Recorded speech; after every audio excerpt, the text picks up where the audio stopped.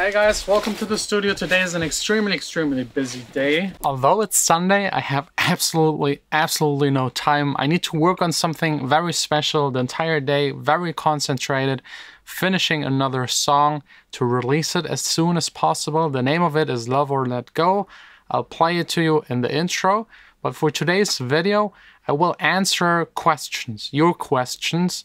Very important questions for beginners, music producers, musicians, stuff you just need to know.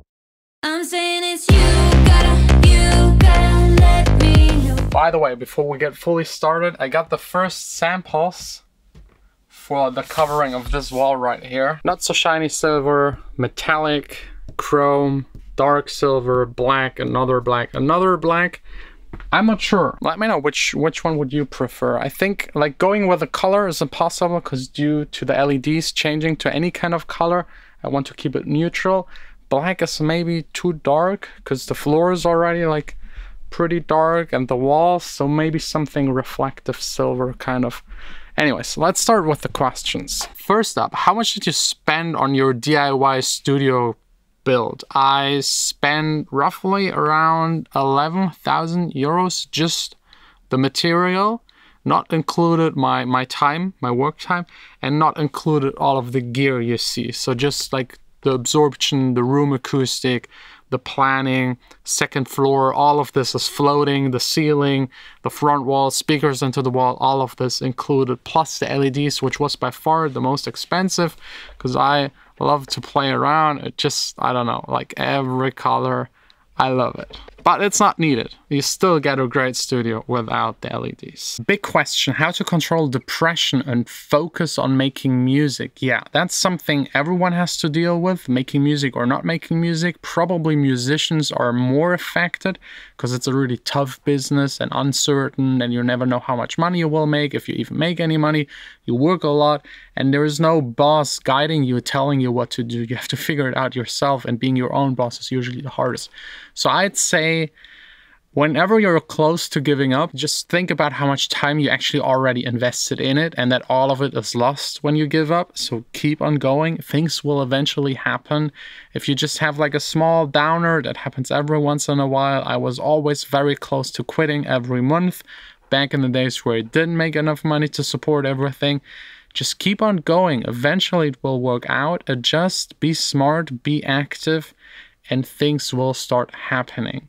If you got frustrated, just like I just work so much that I'm not frustrated anymore. That's my only solution, and it works. Is it possible to use native instruments and waves on a new MacBook Air? Waves, yes. Native instruments, actually, yes, but the installer doesn't work, so you cannot install it. If you get it from another machine or Time Machine backup, then probably yes. I don't know. I couldn't try it. But the native access app doesn't work for whatever reason. I think they're doing it on purpose. It's restricting you. When you open it up, it says you're on an M1. Doesn't work, but it should actually work. Very interesting. What did you do with your first income? Did you invest it back to your studio or did you do something else? I make vocal heavy house music, so my success depends hugely on the vocals I get. So I spend most of my time, money, effort on trying to find good vocals or making an instrumental and then finding vocals that fit to it. At the beginning, you won't get the good vocals because you're too small as an artist, but try to get the best possible. Work your way up. For me, it's always the bottleneck, the vocal. Of course, as long as you're making vocal music. For instrumentals, not that much. If you do instrumental music, I would invest it probably in marketing. That's like the second most important. Make a good song and then market it as good as possible. Advertisement, get people involved, Instagram, spend a little. Why do famous artists upload their music with -6 LUFS, the loudness, to Spotify and it sounds good without any penalty?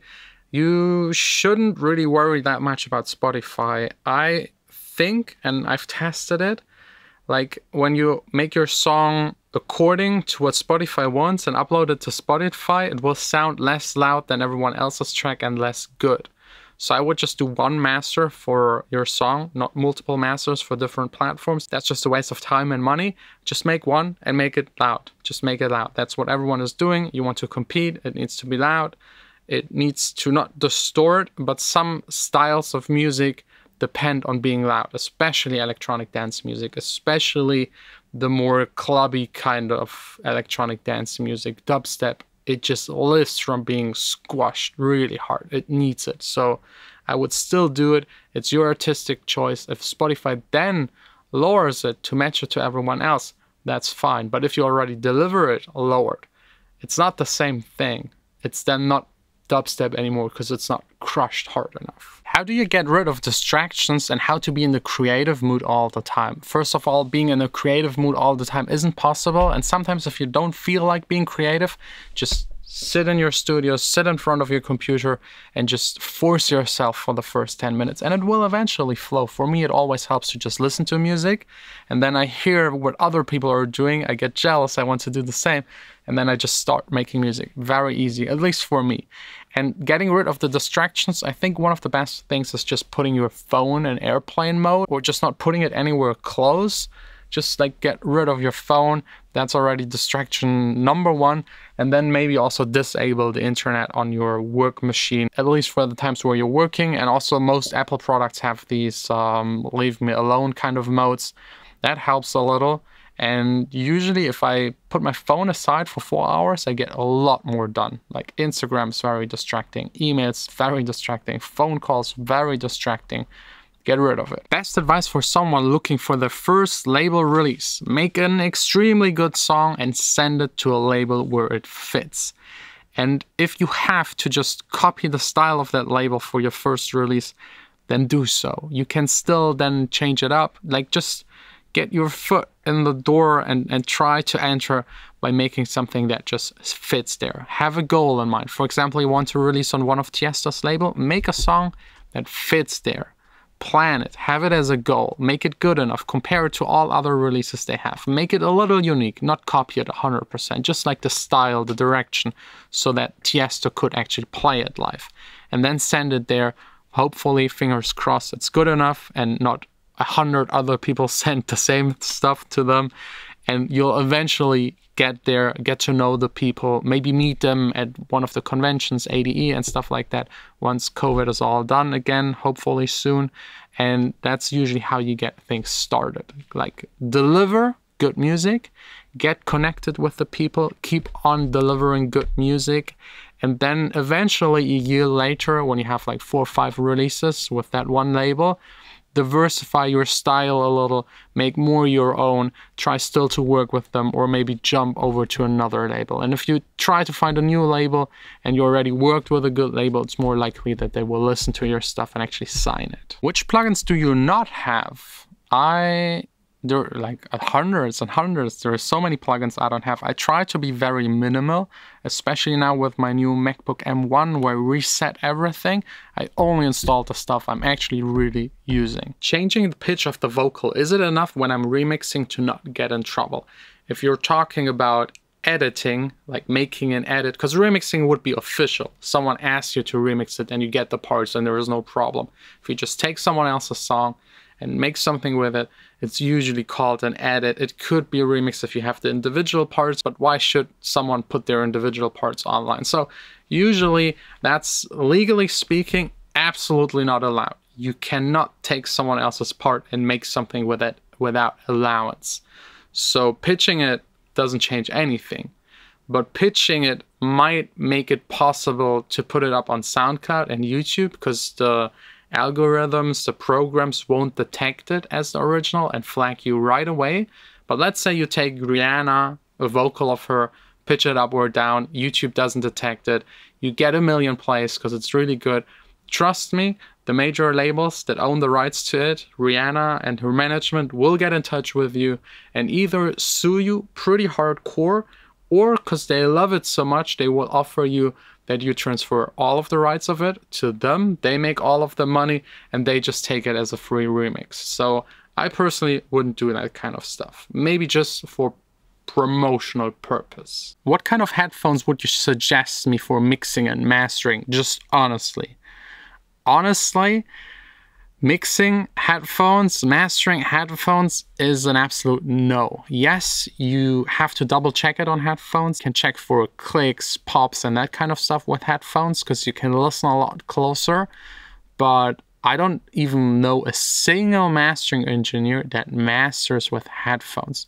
You just need to be able to listen to it in an acoustically treated room with speakers, decent to really good speakers, and just be very experienced. So I wouldn't suggest mixing and mastering with headphones. I've noticed your mixes have improved since you got analog gear. What's your master chain? My master chain, I'll eventually make a full video about it.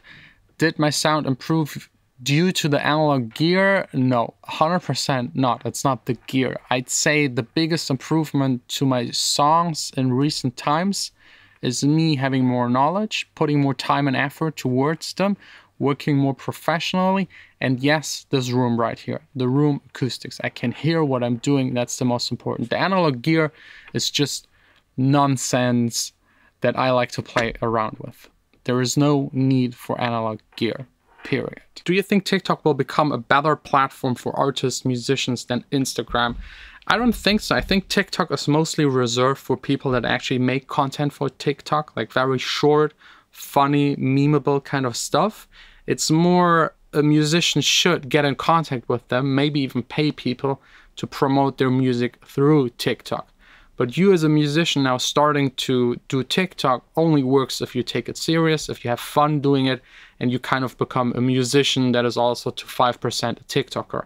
Otherwise, it doesn't make a whole lot of sense. Last question for today, very interesting. What's your next goal after the studio is 100% done? Yes, I need something new, especially now during the Corona stuff where you can't do a whole lot. I already have an idea. It's a business idea, and I will get other people involved. It will be some sort or form of management company.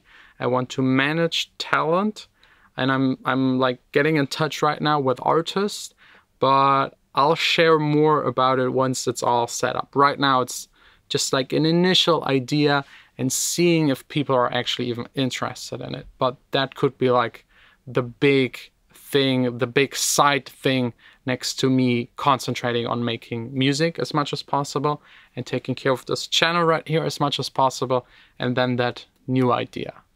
Anyways, thanks all for watching. For me, it's now time to just make music for the entire day. We'll see us tomorrow back again right here on this channel.